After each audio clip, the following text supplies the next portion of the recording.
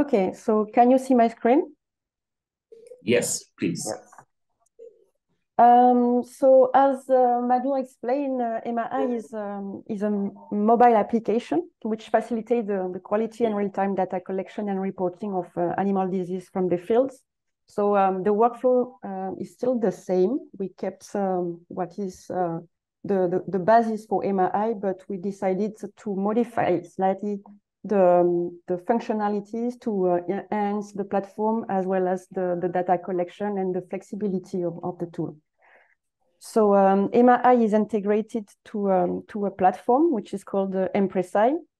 We have a public website which is now where you can access all the official information which are collected from WISE or from EIOS and all the official information on these events, which is translated into 3 languages, but we also have a private interface which is directly connected to EMA-i, and from which the validation flow, the acceptance and validation of the event coming in from the field can be accessed, visualized, and also analyzed in 5 different languages.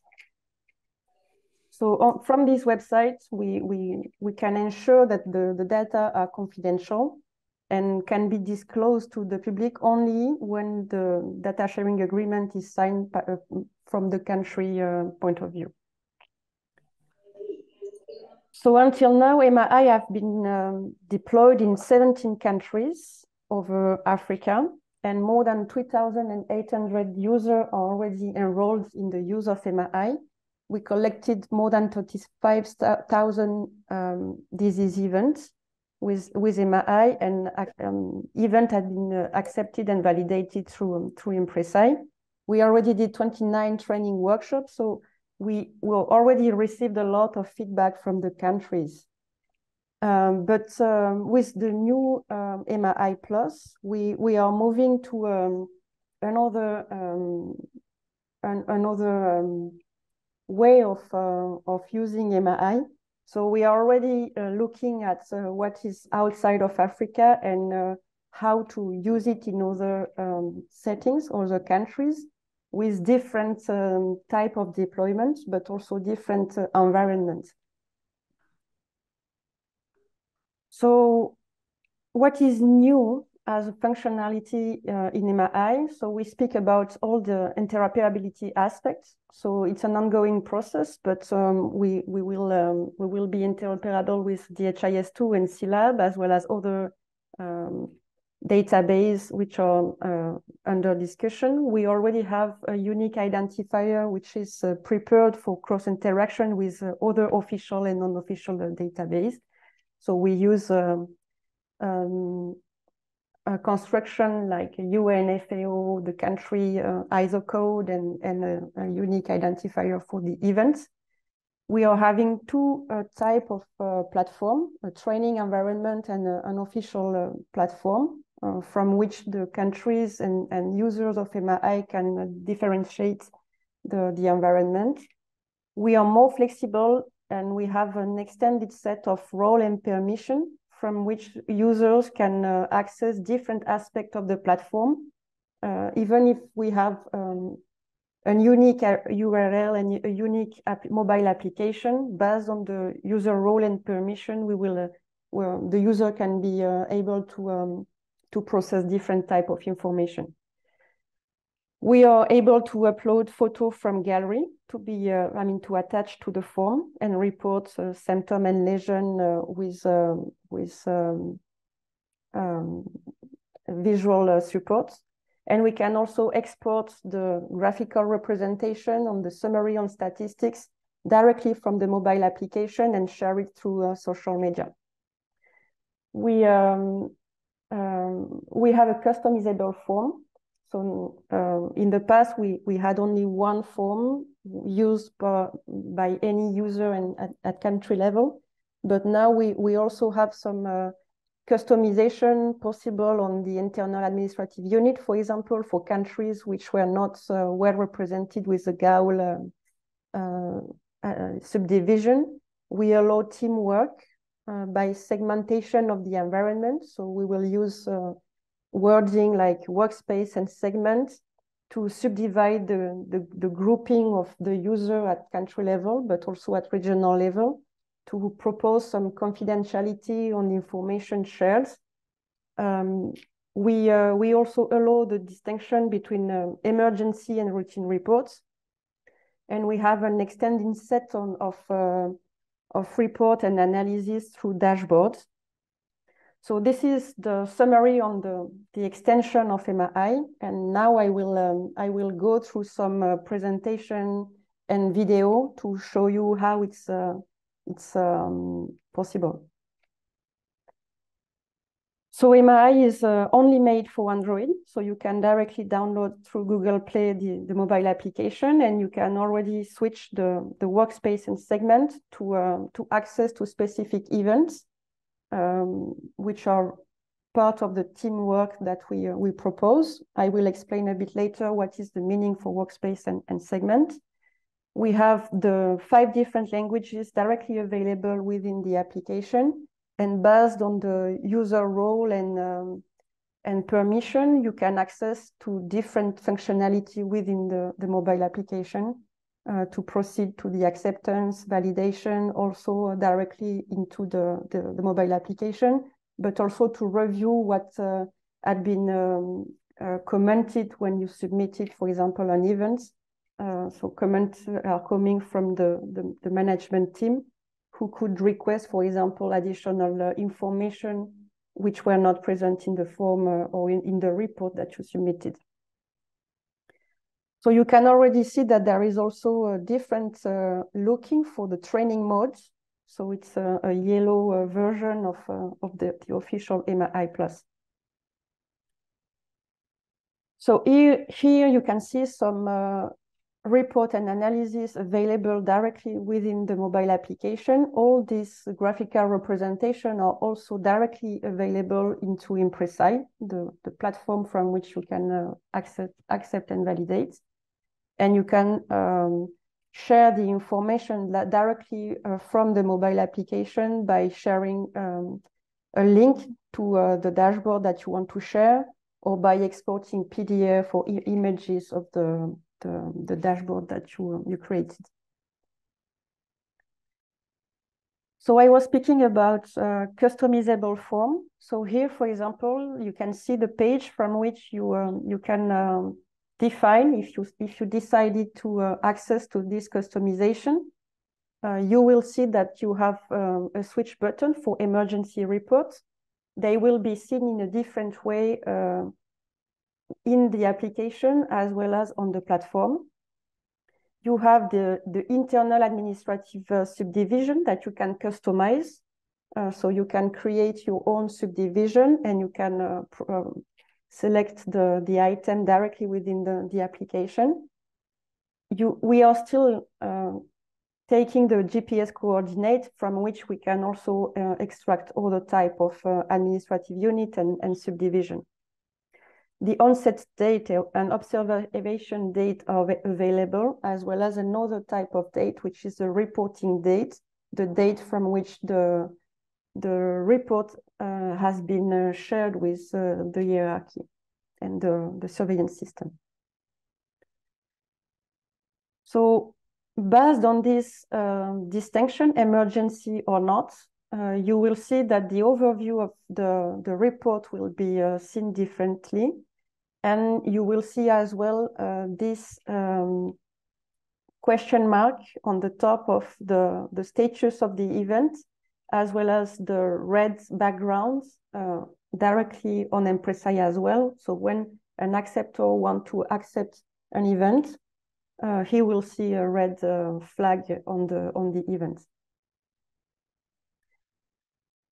So from the complexity of the grouping of the user of EMA-i on the field, as well as in the acceptance and validation team, we will be able to aggregate the event reported, as well as the type of disease reported and the number of animals affected based on this subdivision. So here an example from which you can see that The country has been subdivided into 5 teams working based on a regional subdivision, and accepted and validated events reported from this subdivision, the administrative subdivision, are grouped in a specific color code. So you will be able to know in a more specific way from where the disease has been reported and how many events have been reported per administrative unit.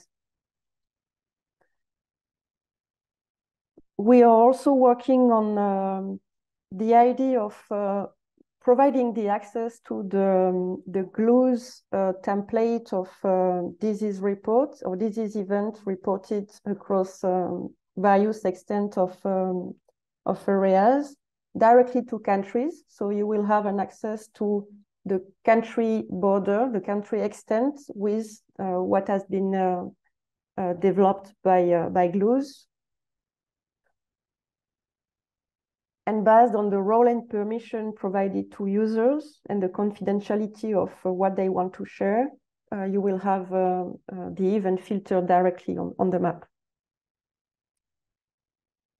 So in the past, the old-fashioned of EMA-i were providing 2 types of setup. So you could deploy the DVO1 flow or the DVO2 flow. So based on this, you had 3 or 4 different type of user who could participate to the reporting process. So from this old-fashioned way of doing, it was more linear and the information was shared only after validation of the event at a national level. But with the new flow of EMA-i, I mean, you can still report the event in the same linear way, so following the surveillance system, but we have an extended set of user role and type of user.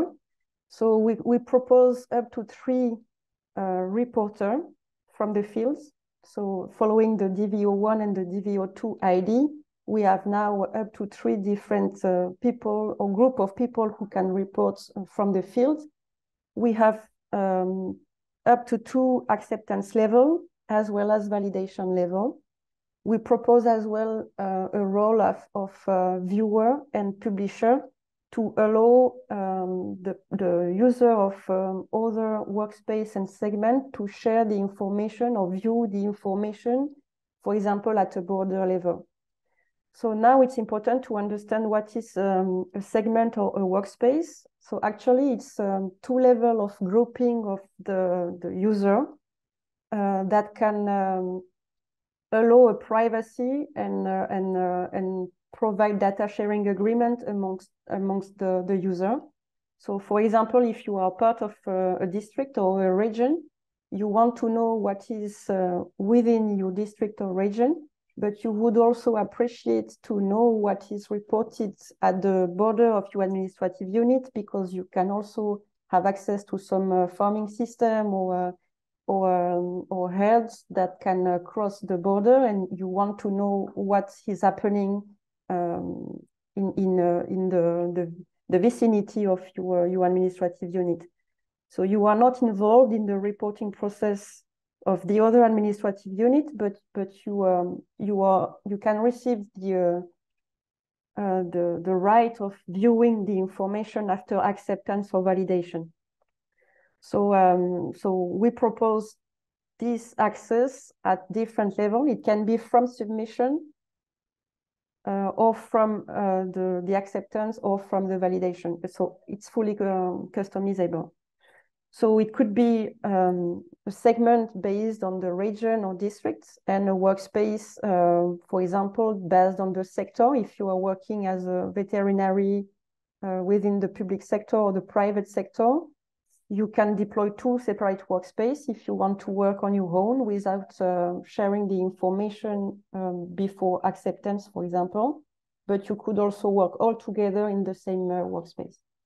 So this is something that we will need to discuss before to deploy the new system with countries. So this flexibility allows better control on the visibility, the data sharing agreement, and the surveillance across the sectors. So any request from the country can be customized, and we already have 5 different scenarios available, and more can be deployed or customized based on the country request.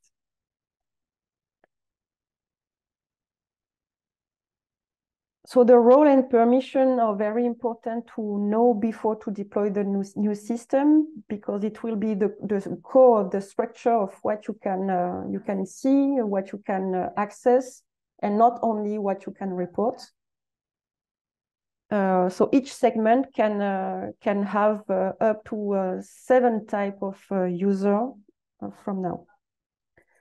So user can report in a specific segment and be informed about what is happening in the surrounding areas, meaning that you can also have some surveillance system between wildlife and the public veterinary sectors with an easier way of deployment. So here an example of Ghana. And the surveillance system already deployed. You can see that we can propose, for example, to have the 3 types of reporter from the community level to the regional level. We can, for example, propose to have up to 2 acceptance level and 2 validation level to remain flexible and follow the structure of the surveillance system. And we could also propose the viewer role after acceptance or validation based on the interest of the stakeholder, which are also involved in the surveillance process. So I was explaining that we already have 5 different types of scenario already known and that we can propose in a very fast way, but more can be also discussed. We already deployed 3 types of scenario, but more or less all of the different scenario deployed are using the 2 different layers, so workspace and segment. And I will now start with more visual presentation about how EMPRESS-i looks like, and also how the workflow is working with short video. So we have an administration section that we can also propose to deploy at country level. We are for now doing it ourselves from headquarters. So we propose the setup, we define the workspace segment, and we enter the user in the system. But we can also share the admin role with a master user at country level, who can also handle himself or by himself the user role and the permission attached to each of the user segment and workspace. So here, for example, you can see that we have a country, or from headquarters, we manage many workspaces, and some workspaces are segmented based on a regional subdivision. And we can also provide the user role to a specific user for his access to more than 1 segment.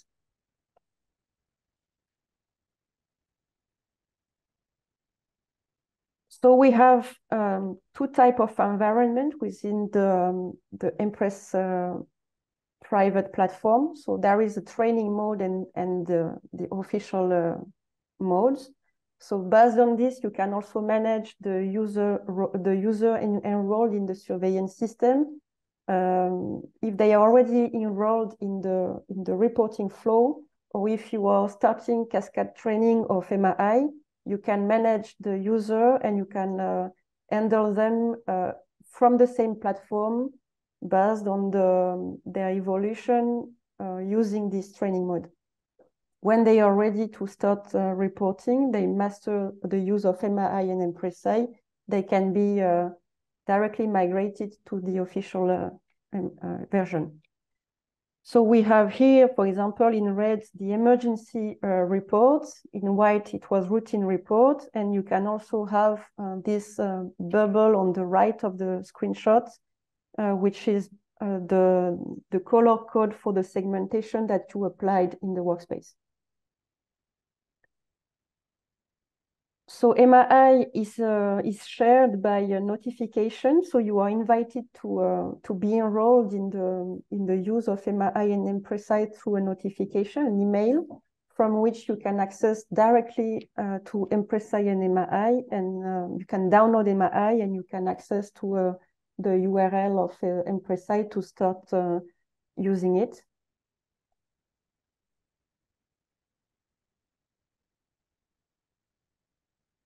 And now I would like to demonstrate you a use case. So we decided to set up an environment from which we have 3 separate workspaces applied in 3 different countries.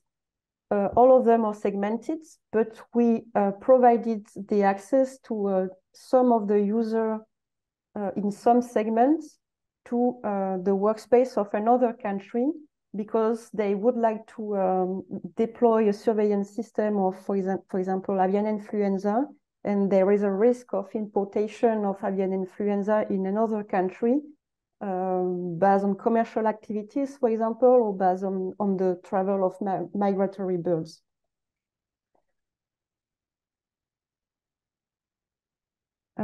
So I have 10 short videos showing the process of reporting an event in Togo that will be shared with some users in Ghana and Gambia. So here the video of a reporter reporting from the field and sending an event. So you can directly access to EMA-i. You can log in using your credential. Here it's a training mode because we are not reporting a real event, and we access to the workspace of Togo and the segment from which the event is reported. And the user will open a form and enter the information from an application which is customized. So you have the emergency report, and as done in the past, you can just enter the information from the diagnosis source. You can provide some comment. You can provide the locality name. The latitude and longitude will be modified to be reported from a location in Togo.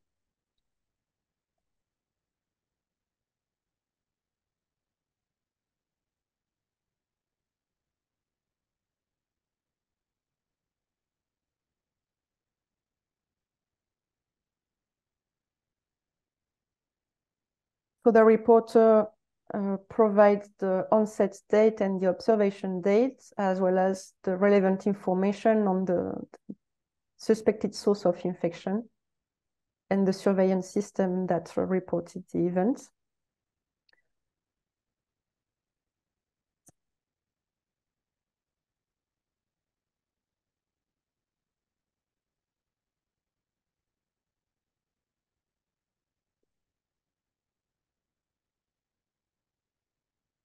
So we are also here having another functionality, which is the set button.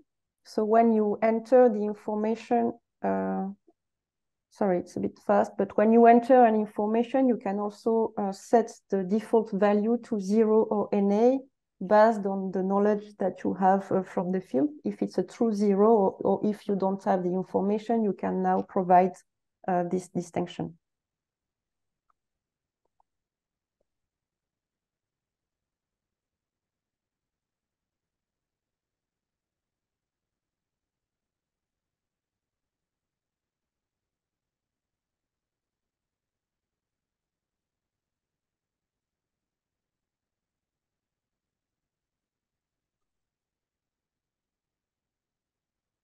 So a sample is taken on a chicken which is suspected of being infected of by Newcastle disease, and the event is sent as usual.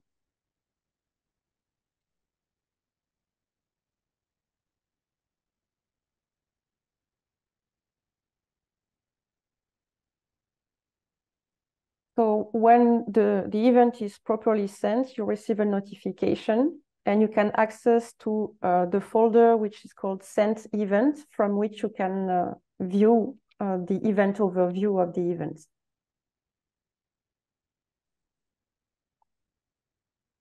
So from the moment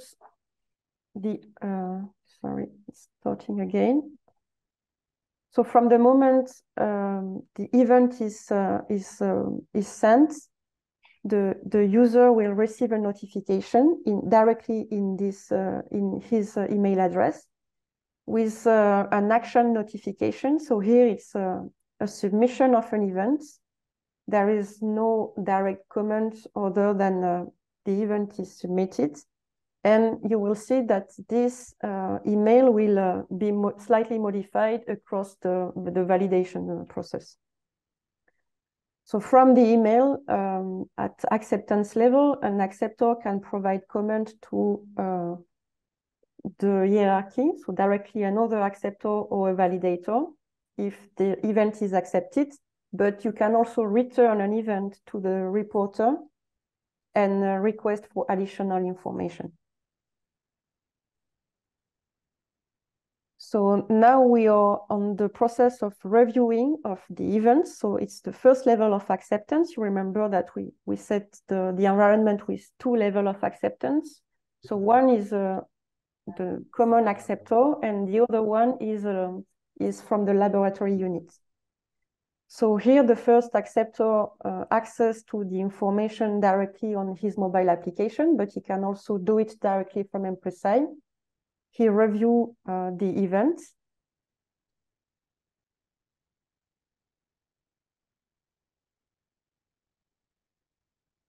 And when he's ready and want to accept the information, he provide a comment and can also accept the event.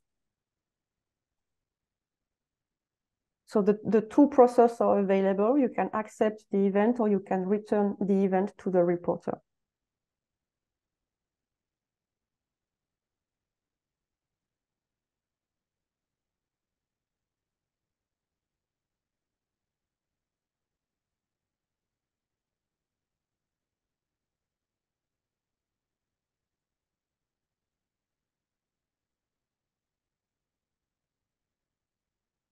So after acceptance, the reporter who reported the event and the acceptor who accepted the event, as well as the laboratory unit, will receive the notification saying that the event is accepted, and it's pending for the acceptance at the laboratory unit. So the confirmation of the case with the results from the laboratory.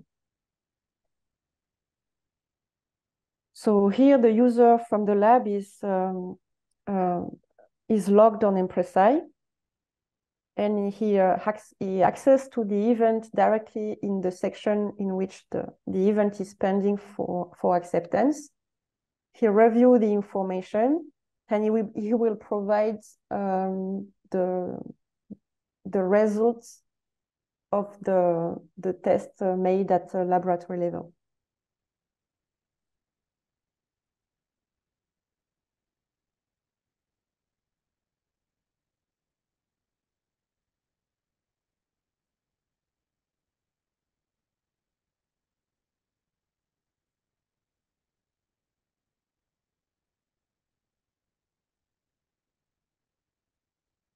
So he can directly access to the laboratory form and provide the type of test. So it's a false event. So the information is not correct, but he provides the test type, the results, and he can also provide a comment saying that the event is accepted, for example. So at this step, the validation level will be aware of the acceptance of this event with the confirmation from the laboratory units with a notification.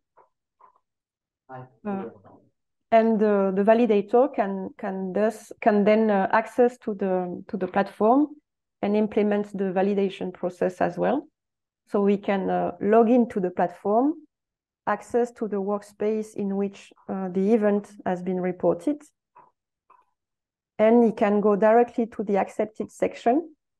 So here are connected gathered all the information, the reports which are pending for validation.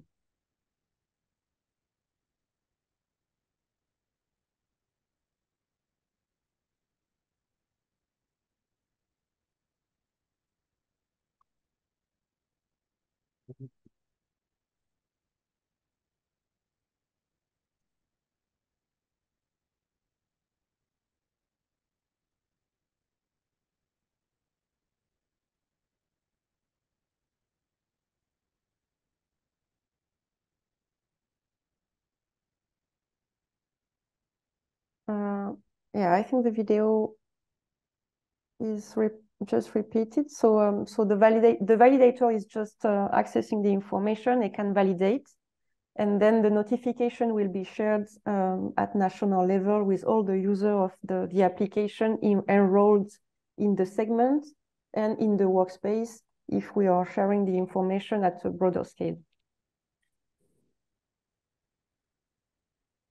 So you can access to the notification in your mailbox, and you can review the comment and be aware about the event.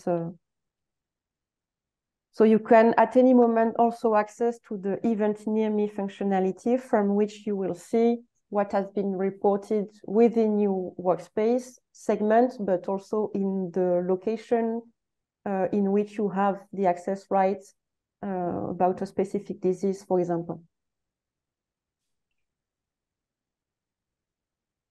So based on this, the dashboard available in EMA-i and Empress-i will grow, and you will receive the aggregation of the information for example, here the number of events per month in a specific workspace and segment based on the status of the report, if it's pending for acceptance, if it's returned, accepted, or validated. You can also decide to visualize only validated event, for example. You can also see the number of reports per disease, so the type of disease reported in a specific workspace and segment. You have an overview of the percentage of events based on the type of event, if it's multi-host, for example, or which type of animal had been affected by the event. You can access to some maps on the density of reports in a specific location, and you have the percentage of events which are confirmed or suspected or denied in specific workspace and segment as well.